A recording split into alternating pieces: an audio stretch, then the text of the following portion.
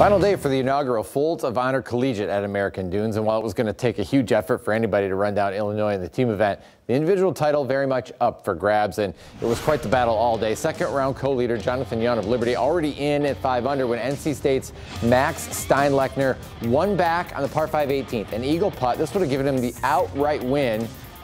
Comes up just a little bit short, but he would make the birdie putt to force a playoff. In the second playoff hole, both missing the green. Yuan plays first, and he's going to go ahead and hole out from off the green. That gives him the title, his first collegiate win, and it's such a special course and tournament.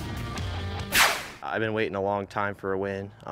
Had some ups and downs in my game, and for it to happen at a place like this where Jack's involved and just the Folds of Honor, the organization, I mean, it's unbelievable. It's probably the biggest one of my career. Just to know that I can do it under pressure, I can do it in a playoff, I mean, that's something that I've never been able to kind of get over that threshold. So to know that I can play in a playoff and compete against the best players in the world, it means everything, and I'm very excited for our team as well.